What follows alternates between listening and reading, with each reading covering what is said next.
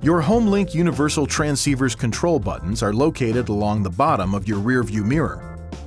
The system can consolidate the functions of various individual handheld transmitters to replace devices that operate garage doors, gates, lights, or security alarms. HomeLink is powered by your Infiniti vehicle's battery and requires no other power source.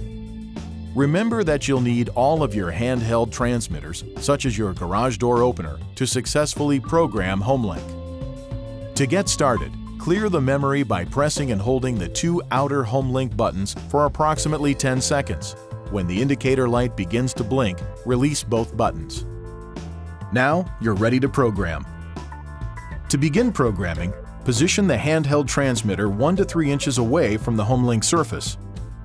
Now, using both hands, simultaneously press and hold both the HomeLink button you want to program and the handheld transmitter button until the indicator light flashes, changing from a slow blink to a rapid blink.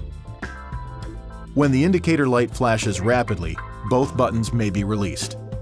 The rapidly flashing light indicates that the device has been successfully programmed. To activate a programmed device, press and hold the programmed HomeLink button.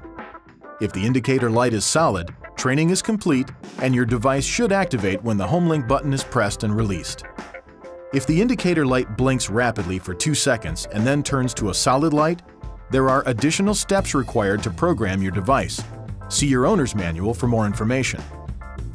If you have any questions or are having difficulty programming your HomeLink buttons, please refer to the HomeLink website at www.homelink.com or call 1-800-355-3515. Please see your owner's manual for important safety information, system limitations, and additional operating information.